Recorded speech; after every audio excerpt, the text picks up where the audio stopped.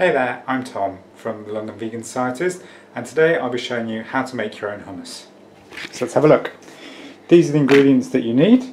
3 cans of chickpeas, salt and pepper, cumin and tahini paste. It's that simple. All thrown into a mixer and whizzed up. In go the chickpeas.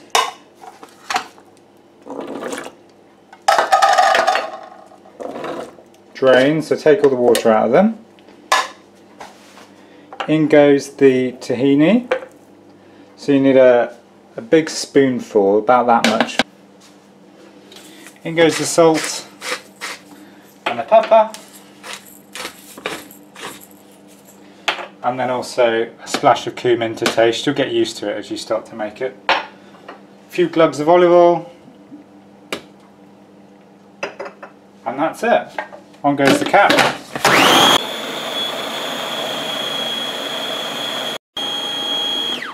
And I think we're done. And this will turn into 3 jam jars worth.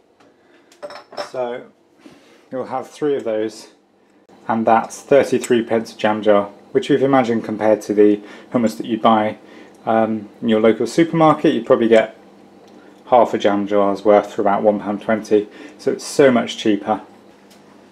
And there you have it, 3 jars of hummus in about 60 seconds.